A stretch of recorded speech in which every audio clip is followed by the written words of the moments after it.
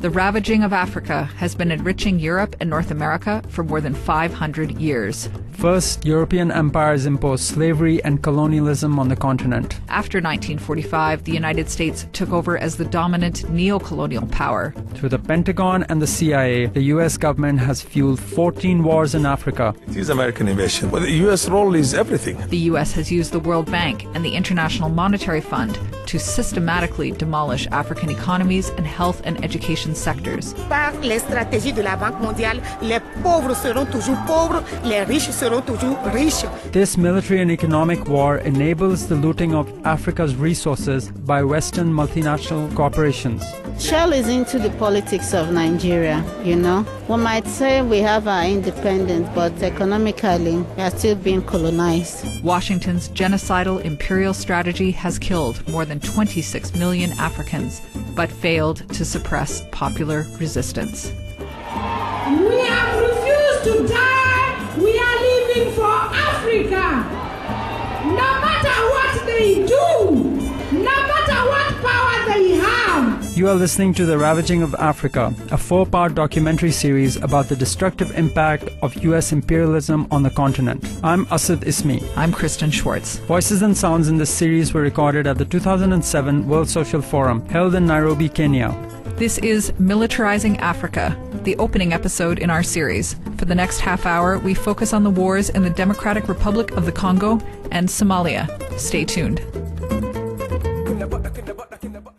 Nearly 80% of the strategic minerals the United States requires are found in Africa, including 90% of the world's cobalt, 90% of the platinum, 40% of the gold, 98% of the chromium, 64% of the manganese, and 1/3 of the uranium.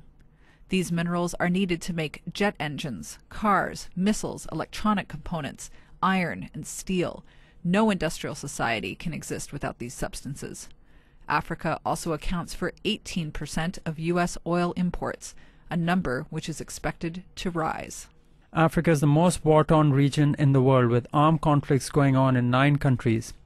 Democratic Republic of the Congo, Sudan, Ethiopia with Somalia, civil war in Ethiopia, Uganda, Chad, Nigeria, Morocco with Western Sahara, and Algeria. The U.S. has provided arms and military training to participants in all of these 9 wars. Washington has done the same in another 5 wars that ended during 2002 to 2006. These are the long civil wars in Angola, Sierra Leone, Burundi, and Liberia, as well as that in Congo-Brazzaville. According to William Hartung, co-author of the report Deadly Legacy, U.S. Arms to Africa and the Congo War, the U.S. sent $1.5 billion in arms and training to Africa during the Cold War years, 1950 to 1989. This, quote, set the stage for the current round of conflicts in the region, unquote. He further points out that, quote, the military skills and equipment supplied by the United States are still being used by combatants in these wars, unquote. Following the end of the Cold War, the Clinton administration undertook a wave of new military training programs in Africa. In the 1990s, the U.S. gave military assistance to 50 countries in Africa out of a total of 53. The U.S. has 4 different military training programs for Africa. Since 2001, the Bush administration has doubled U.S. military aid to Africa and quadrupled U.S. arms transfers. In February 2007, Bush set up a new Pentagon command for Africa called AFRICOM. It is headquartered at the huge U.S. military base at Djibouti in the Horn of Africa, close to Saudi Arabia and Yemen. The base houses 2,000 U.S. troops, mainly special forces, as well as CIA operatives. Given its strategic location, AFRICOM's purpose appears to be control of African and Middle Eastern oil. The most destructive case of U.S. military intervention in Africa is the war in the Democratic Republic of the Congo, the heart of the continent.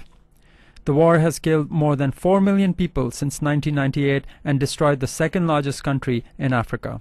The Congo is the richest country in the continent, holding the world's biggest copper, cobalt, and cadmium deposits. The U.S.'s proxies for this genocide are Rwanda and Uganda, which started the war in 1998 by invading the Congo with Washington's encouragement and support, and have since been looting the country's resources and sending them to the West.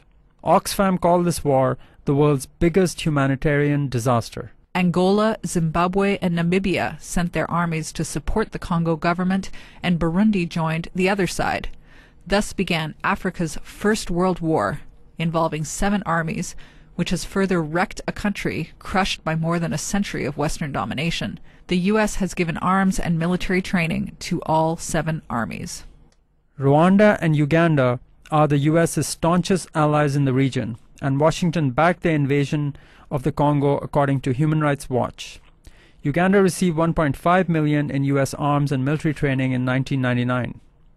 U.S. Special Forces have trained the Rwandan army in counterinsurgency, combat, and psychological operations. This included instructions about fighting in the Congo. To keep the war going, the U.S. has helped the other side too, with Zimbabwe getting $1.4 million in U.S. military training in 2000 and Namibia $500,000.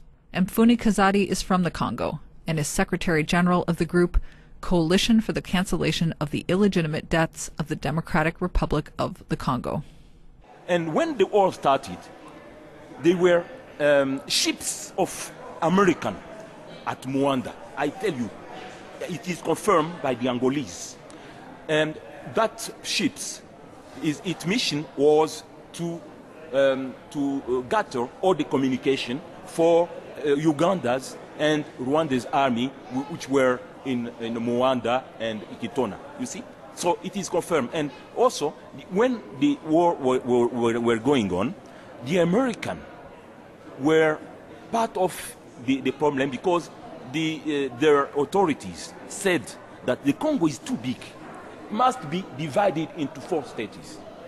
If the Congolese, if they can't find any solution to the war, so the Congo must be divided.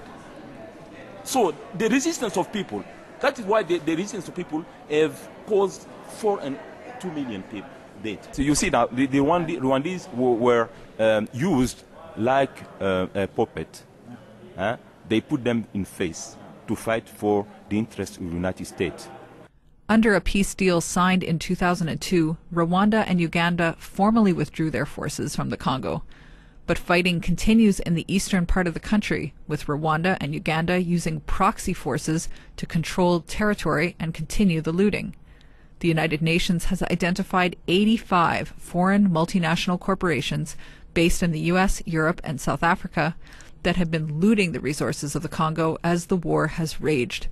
Those include the big diamond company De Beers, the mining giant Anglo American, Barclays Bank, Bayer AG, Cabot Corporation, and the Canadian mining companies Barrick Gold and Banro. In an example of organized crime, many companies have funded military operations, thus perpetuating the war. The Congo War is a horrifying example of all 3 instruments used by the U.S. in its attempt to dominate Africa: military invasion, World Bank IMF economic control, and Western corporate plunder. All the looting material have been transferred, have been exported to the United States for nothing, you see. So the Congolese have lost everything. And there was only The Hague last year who condemned Uganda to pay $10 billion. But they said we have no power to oblige Uganda to pay that amount. So that we say, if they have condemned Uganda, Rwanda should be also condemned, because they were a party of the invasion. Why Rwanda should get away from that tribunal? The Congo War has displaced more than 3 million people, forcing many of them to flee to other countries. Women have been particularly affected by the war. Rape has been used so widely as a weapon in the war that doctors cannot believe its extent. It's estimated that 250,000 women have been raped by combatants, the victims ranging from a 2-year-old to a 70-year-old. About 1/3 of rape victims have contracted HIV and AIDS.